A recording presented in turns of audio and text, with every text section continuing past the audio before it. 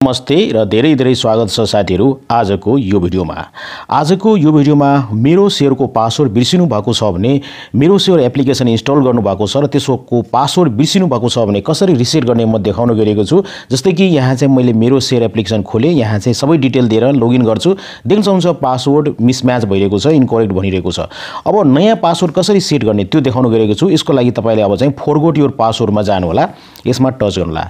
यसमा टच गरिसकेपछि तपाईले देख्न सक्नुहुन्छ यहाँ चाहिँ रिसेट पासवर्ड भनिएको छ, अरु कुराहरु लेखिएको छ, पढ्नु होला। यहाँ बैंकको नाम हैन, युजर नेम, त्यसैगरी तपाईले आफ्नो इमेल है, त्यसैगरी तपाईले डेट अफ बर्थ सही दिनु होला जुन कि तपाईले यो मेरो शेयरमा दिनु भएको थियो र दिएर तपाईले यो सम्पूर्ण कुरा फिल अप गरेर तपाईले अब के गर्नुपर्ने हुन्छ भने सेन्ड रिक्वेस्ट गर्नुपर्ने हुन्छ।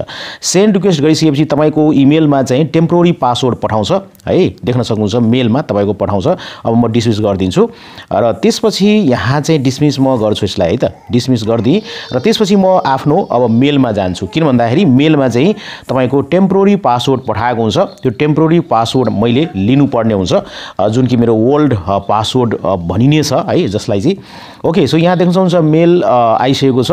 म यहाँ मेलमा जान्छु, ओपन गर्छु र यहाँ पासवर्ड रहेको छ, यसलाई म कपी गर्छु। कपी गरिसकेपछि अब फेरि म मेरो शेयर भन्ने एपमा आउँछु र यहाँ देख्न सक्नुहुन्छ अब चाहिँ म पासवर्ड यहाँ चाहिँ दिइसकेको छु र लगइन गर्छु। लगइन गरिसकेपछि देख्न सक्नुहुन्छ यहाँ चाहिँ चेन्ज पासवर्डको विन्डोज खुलिसकेको छ। अब पासवर्डमा के दिनुपर्ने हुन्छ, कतिवटा क्यारेक्टर राख्न मिल्छ, 15 वटा भन्दा कम नराख्नु होला, 4 वटा स्मल लेटर राख्नु होला, अरु के जे नियम छ त्यो तपाईले दिनु होला। यहाँ चाहिँ अब तपाईले ओल्ड पासवर्ड जुन कपी गर्नु भएको छ जीमेलमा आएको छ त्यो पेस्ट गर्नुस् यहाँ हैन, जीमेलमा आएको पासवर्ड।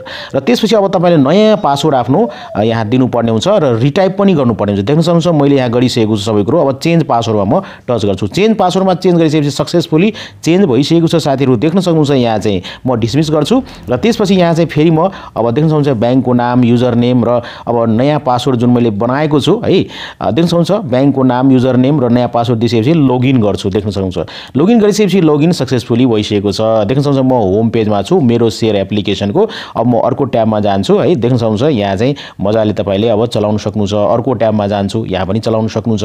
यसरी साथीहरु सजिलैसँग तपाईले यदि मेरो शेयर एप्लिकेसनको पासवर्ड बिर्सिनु भएको छ भने सजिलैसँग यसरी पत्ता लगाउन सक्नुहुन्छ। यो भिडियो यहाँहरुलाई कस्तो लाग्यो पक्कै पनि आफ्नो विचार कमेन्टमा लेख्नुला। भिडियोलाई लाइक गर्नुला, शेयर गर्नुला र आफ्नो विचार कमेन्टमा त अवश्य नै लेख्नुला। यो च्यानललाई सब्स्क्राइब गर्नु भएको छैन भने सब्स्क्राइब गरेर हामीलाई सपोर्ट गर्नुला भन्दै आजको यो भिडियोबाट म बिदा लिन चाहन्छु। Take care, good by, Jay Shambho.